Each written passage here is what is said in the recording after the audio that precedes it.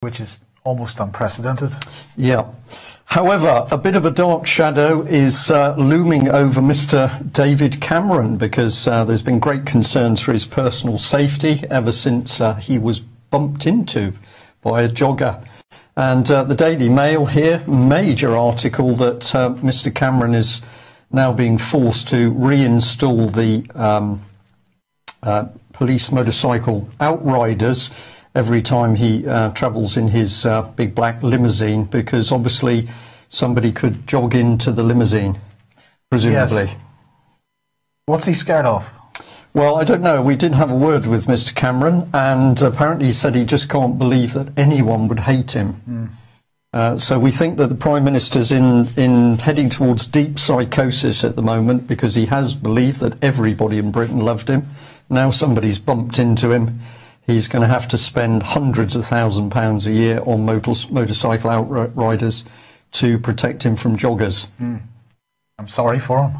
Yep, there we are. That's what you get if you vote Conservative. Well, banking and probes. Yes, a currency probe. This is Royal Bank of Scotland, of course, which has set aside £400 million to cover what they're calling potential costs from the investigation into the manipulation of the foreign exchange markets. We've seen this, we've covered this sort of subject this week already, because obviously banks in Europe and also the United States are doing similar things. And this, in fact, follows Barclays' decision, and they're going to set aside £500 million. Of course, this is all about probes. It's all about, well, in fact, RBS stated, we know we still have a long list of conduct and litigation issues to deal with, and much, much more to do to restore our customers' trust in us. Conduct and litigation issues. Conduct and litigation issues, not criminal acts, not fraud, not corruption, but conduct and litigation issues. But of course, how are they dealing with this? Well, they're setting aside this money, and how are they paying for it? Well, they're not taking it out of their bonuses, of course. What they're doing is they're shutting down 100 branches. So in order to restore customers' trust in them, what they're going to do is inconvenience customers by making them walk further to the nearest branch. And Lloyd's doing exactly the same. They're closing 200 branches. So this clearly is a sort of an approach that the entire cartel is taking. And I think it's about time we saw, perhaps customer trust may be reinstated if we saw some of the bankers committing the fraud going to prison. Just as a suggestion, just to throw away. Pretty unlikely, Mike, I think, actually. But this word probe is brilliant, isn't it? Because it's suddenly come into the press. We don't have police inquiries. We don't have police investigations. It's now a probe. No definition of what that actually means. It's just a sort of word you throw in. And if you're a banker, of course, it doesn't matter what you do. Well, because these criminal acts just aren't really important. No. But however, if you are a survivor of child abuse, then of course the law works in a completely different way. So we bring you a very short summary on the trial of abuse survivor Melanie Shaw. She appeared in court over 3 days this week, Monday through to Thursday. Here is a picture of the Nottingham Crown Court building. One of the things we can say is that when you get inside, there's a huge cafeteria area which is no longer used as a part of the Ministry of Justice cost-cutting exercise. Well, we did show this photograph, which was Melanie after the first day in court, where the CPS branded her as having a grudge against the woman who'd worked with social services when social services took Melanie's son.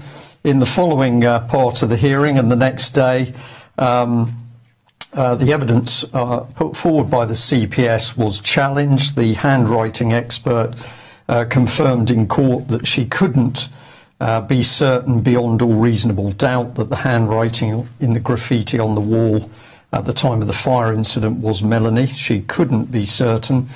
So that breached the beyond all reasonable doubt rule. And in the fingerprint evidence, the bag that was left at the criminal damage with paint contained Melanie's fingerprint, as she said it would. It was her bag, but 8 or 9 other people were identified, were there with fingerprints, but they were not identified by the police because the police had not investigated those other fingerprints.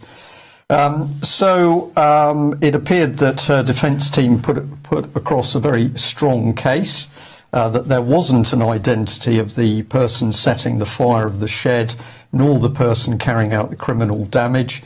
And other incidents of criminal damage had been reported in that particular area of the city over a period of months. So where did that go? Well, the final judgment was yesterday, the decision of the jury, and it was really utter astonishment of the... can we bring that on the screen, Nick, please? Thank you. To the astonishment of the public present, Melanie Shaw was found guilty on both charges. That was arson, reckless and criminal damage. And she's now bailed for psychiatric reports before sentencing. Now, there were some remarkable things happened in the latter part of the hearing, and this is one of the key ones. After the summing up, excuse me, Judge Pert is reported as saying to the jury, don't be thrown by the fact that Operation Daybreak is a conspiracy theory.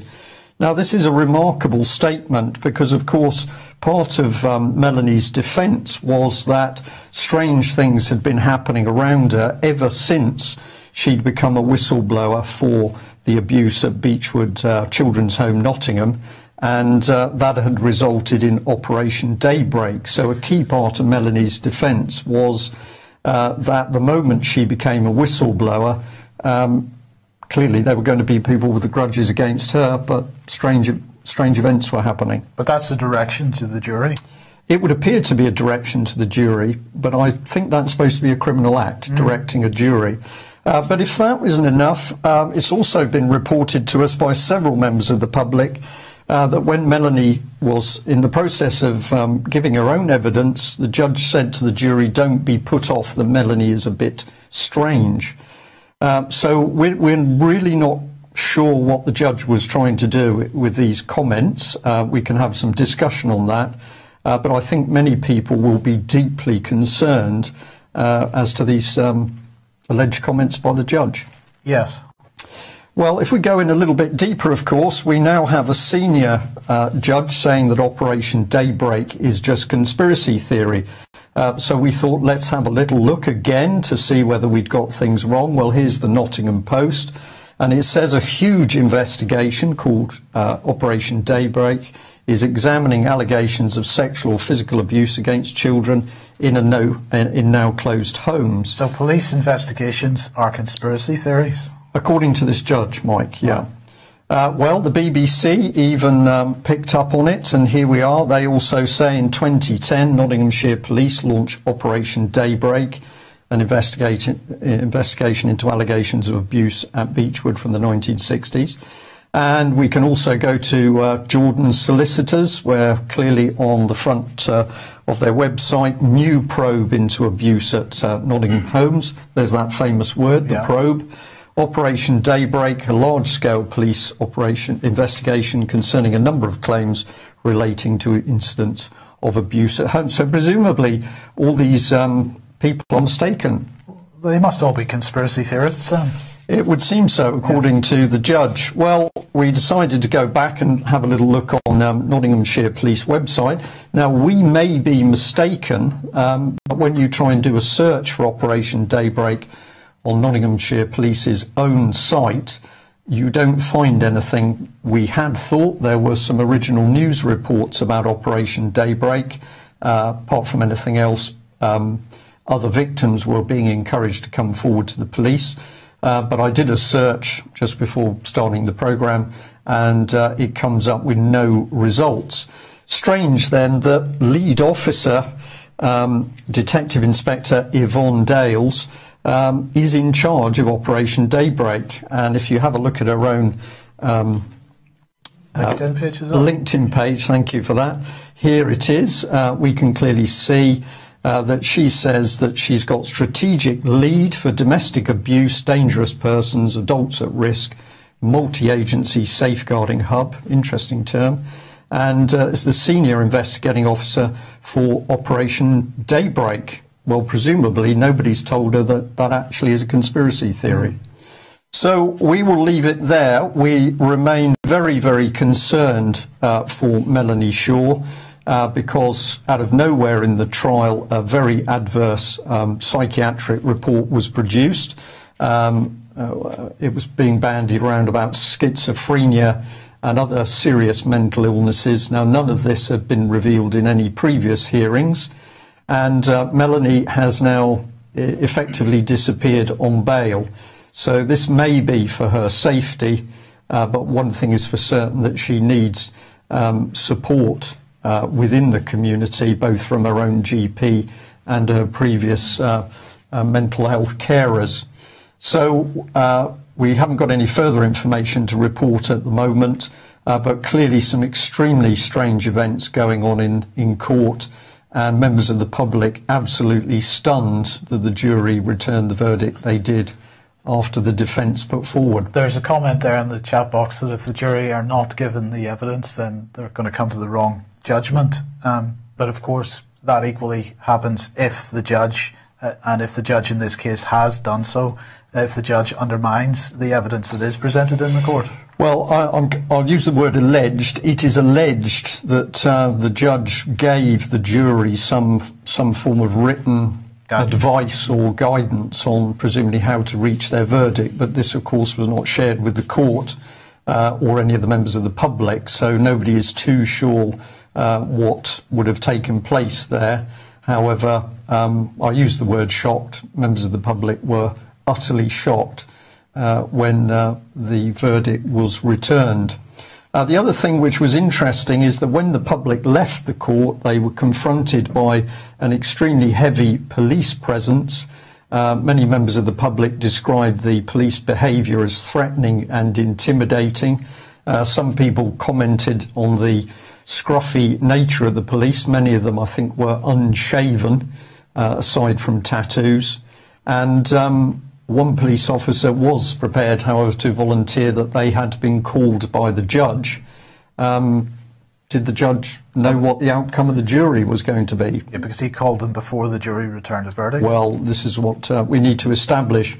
But nevertheless, when the public came out of that court hearing, they found the presence of Nottinghamshire Police in the vestibule area was absolutely intimidating. So there we have it. If you are an abuse victim, it's so far been demonstrated in Nottingham that far from sympathy, concern, care and the necessary support, that's clearly not forthcoming. What you can expect is a pretty vicious regime. Is that to close down the abuse, we wonder? Well, just a final little comment on Nottinghamshire Police. Of course, if you're a senior police officer, then traffic speed limits are a conspiracy theory. This young lady, senior police officer Helen Chamberlain, was driving at 79 miles an hour in a 50-mile-an-hour limit, but basically she was only cautioned for that, presumably because she was a police officer. And where does it lead? Well, it leads to prisons, and we found it interesting that after our comments on the vile treatment of Melanie Shaw in HM Prison Peterborough under private control of the French company Sodexo, here we are now with statistics reporting a huge leap in the number of prisoners killing themselves in prison, deaths in prison, and the figure here, 235 prisoners died in the 12 months to the end of September 2014, a mere 19% increase on the previous year. So well done, Chris Grayling and David Cameron. As they're cutting the budgets, they're reducing probation, they're bringing in these vicious profit-making companies, and what have they achieved? More deaths in prison. But I suppose that saves money, doesn't it, really? Indeed. Okay, Ed Miliband. They're so similar, Mike, actually. Well, they are, yes. Ed Miliband is promising